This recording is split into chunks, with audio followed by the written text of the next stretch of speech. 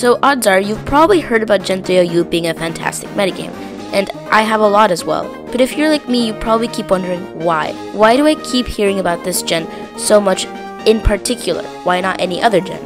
Well, today we're going to answer that question. We're going to be answering WDPLGTOU. Why do people love Gen 3 OU? So if you straight up just want my answer, then you can skip to here. But the first part of my video will be focused on me describing what makes the game different mechanically, giving a very short summary of what the meta was like, and me actually playing Gen 3 OU. So if you want to watch a Gen 9 player and a mid-2000s born child discover this fossil of a metagame and bumble through it kinda like an idiot, then you can stay tuned. First off, probably the biggest difference is the way that physical special split worked. By that I mean, what dictates whether a move is physical or special is its typing. So for example, all fire type moves are special. So both Fire Blast and Fire Punch are special. All water type moves are also special, and all ground type moves are physical, etc. So that's obviously kind of weird, and it kind of leads to a lot of mixed attackers that we don't have nowadays, because it's just not practical. Other than that, Sand is infinite, not limited to just 5 turns, Recovery has 32 power points, Choicecraft does not exist, Life Orb does not exist, Stealth Rock does not exist, Arena Trap is not banned, and of course Heavy Duty Boots does not exist. I know there are lots of other differences that I didn't note, so feel free to mention them, but these are the ones that are the most impactful / important in my opinion, or the ones that felt important to me. And lastly, in Gen 3, the Pokemon that were the most dominant were Tyranitar, Skarmory, Blissey, Swampert, and Gengar. They have great synergy with one another, but no Pokemon is overpowered, with Tyranitar being arguably the best Pokemon in the whole tier, and Skarmory being a very close second. Which, just so you know, when I started playing, I wasn't actually aware of many of these mechanics that I just listed, so I was going into it with very little info. Also, this is going to be my dramatic reenactment because I didn't actually videotape it for the first time, so without further ado, here it is. Alright, I guess I could choose Skarmory. He's always been a good Pokemon. I guess I can just give him what I give Corviknight. Roost would be good. It doesn't get Roost. That's interesting. Well, that sucks. He doesn't have reliable recovery. Maybe he can use body. No, he doesn't have body press either. That's great. Okay. Well, he definitely has iron defense. Okay, literally, what does he do? Okay, now I have my team. Oh, there's no team preview. I've literally no knowledge on this team. Well, I won my first battle thanks to Hidden Power Flying Salamence, which is kind of strange. We could try a different team and battle again. Oh, a Snorlax. That's fun. I didn't expect. Oh, okay. Well, next Pokemon. What about? Oh, that's great. Okay, that's enough for now. Fun fact: in Gen 3, Explosion is a move that cuts off the opponent's defense in half, so that, you know, kind of makes it hard to survive. If I'm going to be completely honest, I'm not very good at this tier. My favorite tier to play is Uber's National Dex, which is completely different, but I honestly really enjoyed it because it was completely different, which I think just goes to show that it is legitimately fun. So, here is why from my perspective, people like Gen 3 OU so much. First off, it's a very balanced game. What I mean by that is, you know, not to get too political, but I'm going to have to say that when you take a look at Gen 9 OU and compare it to Gen 3 OU, Gen 9 OU is a little bit more unbalanced, if I may. From Weather Wars to Golden Go plus Gliscor combo, the kind of controversial bans in Terra, of course, it's all a pretty offensively oriented game and not super balanced in my humble opinion. I was watching Pink Heracross earlier, and he explains it better than I could, so I'm going to insert the clip here. However, you should go ahead and watch the video, since I don't want to mischaracterize anything he says. Generally, a team-building metagame is a lot more restrictive and difficult to build in when the top-tier threats are difficult to manage, and we have never had top-tier threats like those in Gen 9. I mean, Roaring Moon with Dragon Dance, Knockoff Acrobatics, and the pressure your team has to deal with this in the builder when you're trying to consider all of these threats is immense, which means you need to have a lot of Pokemon on your team that check a lot of boxes. You need to have something. You can't just have a Pokemon that is your breaker. It needs to be your breaker, and maybe it has priority as well. Or it's your breaker, and it's also your speed controller against that Stealth Rock. Because trying to fit things onto your team that you need, like removal, like hazards, like offensive pressure, and still answer these monsters in the tier, is an extremely difficult task. And what that means is every single slot on your team needs to be doing a lot of different things, and that's not what lower tier Pokemon do. So this means, this is why you've seen a lot of teams with 6 OU Pokemon almost all the time, because when you have these lower tier Pokemon, they don't fulfill a lot of slots. They have a niche, usually. They're very, very good in specific situations, and they do something unique. But you can't afford to run that anymore. You need to have everything on your team be working double shifts so you don't get ruined by a Roaring Moon and a Gouging Fire.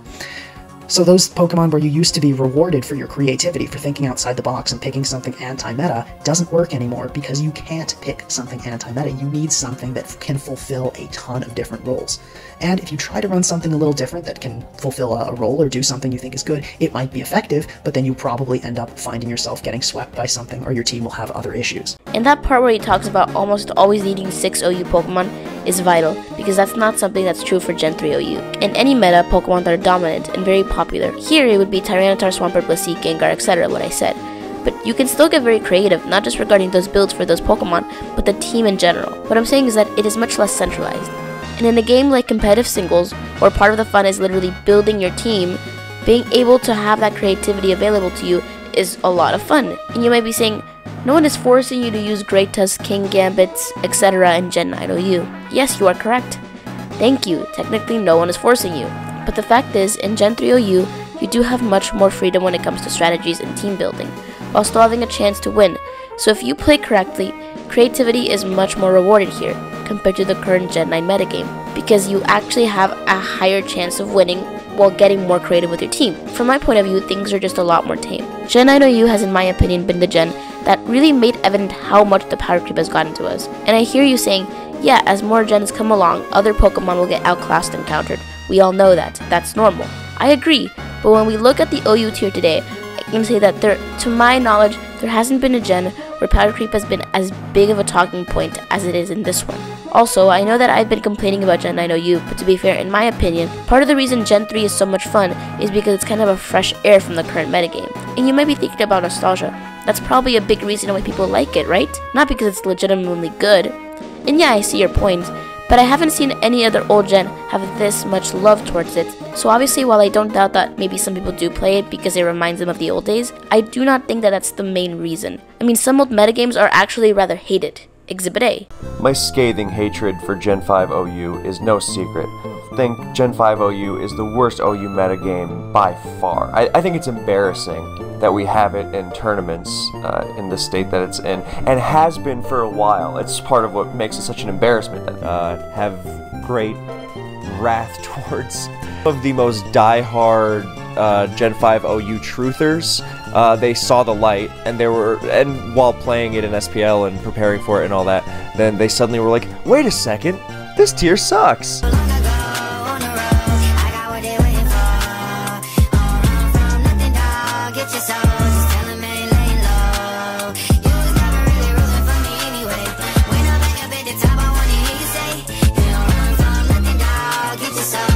Yeah, even if you have a lot of nostalgia, the truth is, people are not going to spend time laddering and playing hours of an old metagame just for the nostalgia if the meta isn't good or enjoyable. Now, do I think it's perfect?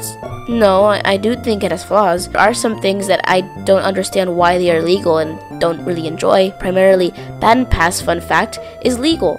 And I really hate the prominence and presence of Pokemon who use Explosion, and I find that really annoying. I also dislike that there is no team preview, but honestly, even besides all of that, I do think it's a lot more fun than playing current Gen 9, which I do understand is subjective. And it's a cycle. Because of this, people are constantly playing and coming up with new strategies, so it never gets boring or stale or redundant. If you play Gen 3 OU now, it won't take you very long to find a match. And in my opinion, we owe part of that to the fact that there are a lot of YouTubers who have a lot of passion for these old games, and are eager to teach people how to play. So it's not even close to a dying meta. In my opinion, and I am aware that this comparison isn't very good, but it's the only one that I could come up with in my head. If you think about it, games like soccer and basketball are kind of redundant themselves. We all know how many players are going to be on the field, we know the point of the games, we know the rules, as well as what makes a good team. But people keep on playing and coming up with new strategies. I think. I don't really play sports, I just play Pokemon. So these aren't dying games either. So at the end of the day, in my opinion, the reason Gen 3 OU is so beloved is because this game had a mix of mechanics that were the last of its time. It was still balanced, although it had those mechanics, with neither the metagame being too defensive or offensive, and rewarding creativity, as well as offering solid Pokemon to base your team off, especially for beginners. This results in a very friendly metagame that is, brace yourself, fun. It also benefits, in my opinion, from being a gen without a gimmick. And by that I mean is that while gimmicks in general are meant to make Pokemon games more interesting and fun, with the exception of Megas, which were more or less loved by most people, the other gimmicks like Z-moves, Terra, and obviously Gigantamax were kind of controversial, some more than others. But Gen 3 doesn't have a gimmick, so in that sense, it's kind of free of controversy. I mean, there were times where I was playing a match where I thought, oh, is he gonna Terra? And then I realized, no, you idiot, he can't Terra, you're playing Gen 3, thank God. Anyways, I know that there's a lot more to say, so feel free to say it, especially if you're an avid Gen 3 player, and feel free to disagree as well. I know that I may have stated things that people have disagreed with, especially regarding Gen 9. So, thank you, and thank you for coming to my half-baked TED Talk.